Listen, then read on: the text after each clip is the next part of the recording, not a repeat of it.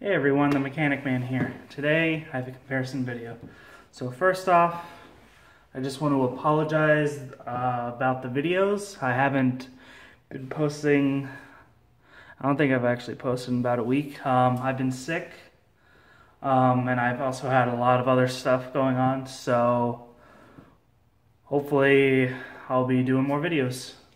Another thing, I apologize for the quality of this video because the camera on my phone isn't really working right now all that well. The lens or the glass around it is broken. So I don't know if it'll focus as well, but soon I plan on getting a video recorder so that I can create better quality videos for you guys. So, in addition to that, I've edited my YouTube page, so now should actually be easier to find me. Just go on youtube.com/themechanicman92. So it should be easier to find me there. So yeah, here's a comparison with the Husky ratcheting wrench and my newer Gearwrench ratcheting wrench. So here I have both 10mm. Chose 10mm because this is actually the most the most commonly used ratchet that I use. I was looking at the gear wrenches at my local Sears for the longest time. They were always just expensive. So they were like about $100 for a pack of 20, 10 SAE, 10 metric. Then this previous week I saw a sale for that same set for $50. So I was just like, oh, I gotta get this set. So I bought that set. What I plan on doing next is saving up some money and upgrading my Pittsburgh ratcheting flex head ratchets to the ratcheting flex head gear wrench ratchets, because they're just better quality. So that's what I plan on doing soon. And I also plan on upgrading my stubby set to the Gearwrench stubby set that they have. I've noticed that all of the Gearwrench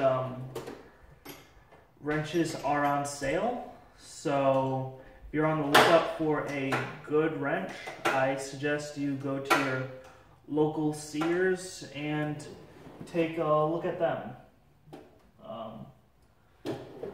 Heard that they're really good quality, so I'm giving them a shot. So again, this is a comparison video between the Husky ratcheting wrench and the Gearwrench ratcheting wrench. So now I'm going to take several measurements of each of the wrenches and just show you how they compare. So first, taking the Husky, measure the length of it, and it's coming in at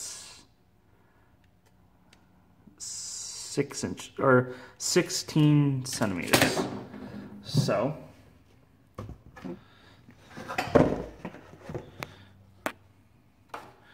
length is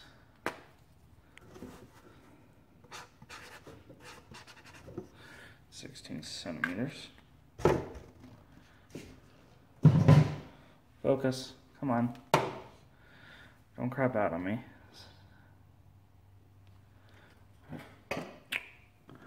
Let's see. The thickness of this is 3.7.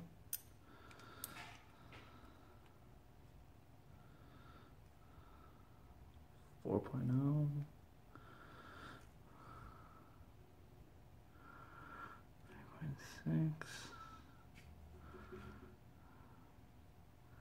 3.6. Averaging out to about 3.5 millimeters. So thickness is 3.5.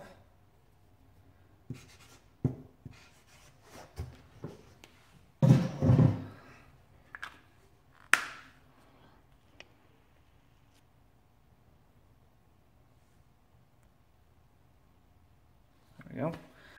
Okay, so it looks like it's going back. And the width is, let's see,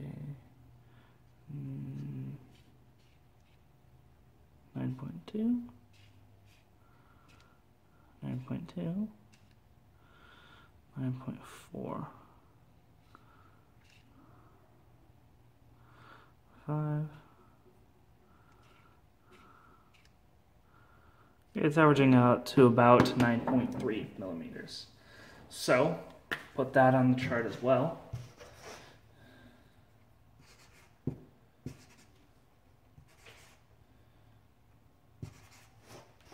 Okay, now let's take the gear wrench that we have. Gear wrench, like that. And it comes to 5 3/4, 15 3/4. Sorry, 15 3/4 centimeters. So 15, 5 cm. Width of it, the width, 9.5, 9.5, and 9.5. So everywhere it's actually 9.5, it seems, for the width. Whereas with Husky, it varied. Some of them were 9.3, 9.5, 9, it just varied, so 9.5. 9.5 for the width. And now for the thickness. Thickness. Let's see. 3.9 or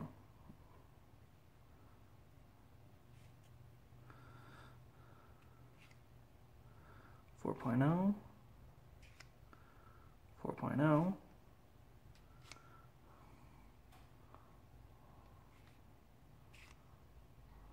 4.1. So 4.0, 4.0, 4.1, we'll just average it 4.0. We'll just go 4.05.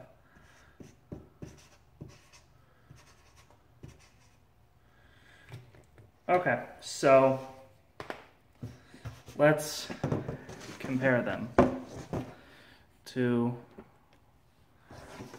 the numbers that I came up with.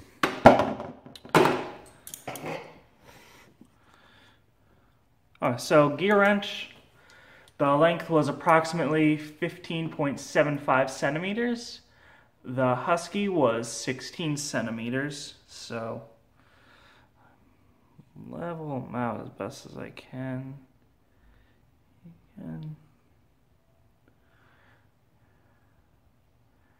You can kind of see a little bit of a difference, not a whole lot though.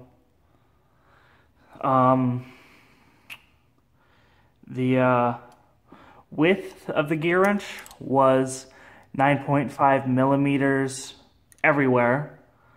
The height, or on the handle part, like where you put your hand, is 9.5 everywhere on the Gearwrench, Whereas the Husky, it really varied.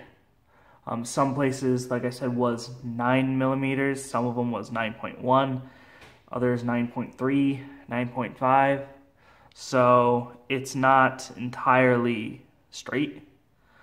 The thickness, the Gearwrench, it varied a little bit for the Gearwrench. It was mostly 4.0, 4.0, and then the last one was like 4.1. Husky, again, it varied between like 3.0, 3.2, 3.3, 3.5. I think at one point I saw it was like 4. So again, the Husky varied as well. Now for the clearance, where you would put the, you can see how much space you have to put on a fastener. Let's measure that right now. On the Husky, zero it out, comes to 7.7.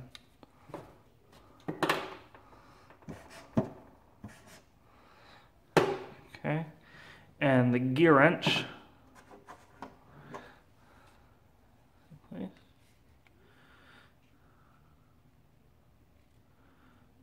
7.7 as well. So they're both the same there. Now let's try the open end to see how much space you have there. This is Gearwrench. You have 5.5 millimeters. So, and then with the Husky,